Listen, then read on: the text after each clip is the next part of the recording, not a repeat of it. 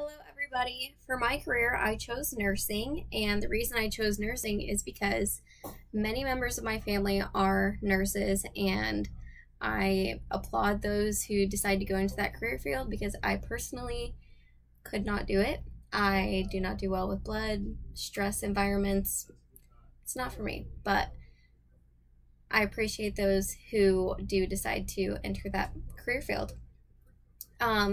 Nursing is such a great career because there are so many options that you could choose to work in, whether that's labor delivery, ICU, OR, emergency trauma. The specialty fields are endless. And more specifically, I want to talk about why nursing is a great way to mentor to those and bring Jesus into that environment. My mom, my brother, my cousin, they're all nurses, and I spoke to them to get kind of some like in-house sources, and they all work at a Christian-based hospital, and at that hospital they pray over their staff over the intercom every morning. They pray over the hospital and the patients and the staff and bless the hospital for that day. The nurses and staff are able to pray with their patients and create an environment where when the patients are in such a tough, vulnerable, low point in their life, they're able to get that source of love and grace just as Jesus did. Those nurses are there for them, helping them when they feel like they have nothing. And I think that's very admirable, and I appreciate that so much. And there's so much more to it with that career field that can bring Jesus in, but we'll talk about that in a later note.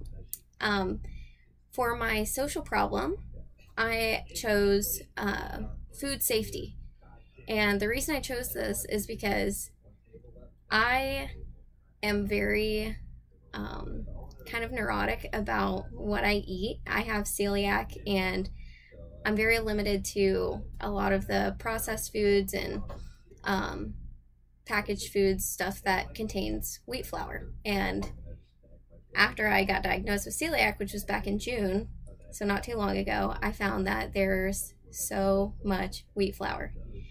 However, the food safety topic that I want to discuss is not just about wheat.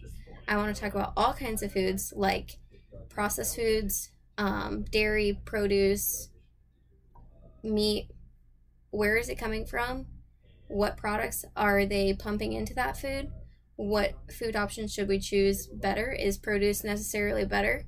If you're eating fresh vegetables, if they're being mass produced and pumped full of hormones to make them grow faster, and is it okay to consume that? What pesticides are they using, etc.? I think it's super important that we understand what we're eating and consuming, and I would like to discuss that. However, that can be very scary, and it's so hard to stop thinking of like stressing about what am I eating, what am I putting into my body, and we just need to trust God and understand that He's going to keep us safe, and we will bless our food. We will make that very apparent whenever we eat in a restaurant, wherever, around friends, family, whoever we're with. We're going to bless this food, pray that it nourishes our body, and pray that God keeps us safe from whatever harmful things may be in it. And I can't wait to share more about that and do more research. I have a little chart here that I've started about the foods that I want to discuss, and like the big broad topics like the dairy, meat, produce, processed foods, and then more specific little sidelines that I want to discuss as well. So I look forward to this speech, and I can't wait to hear what everyone else has to say.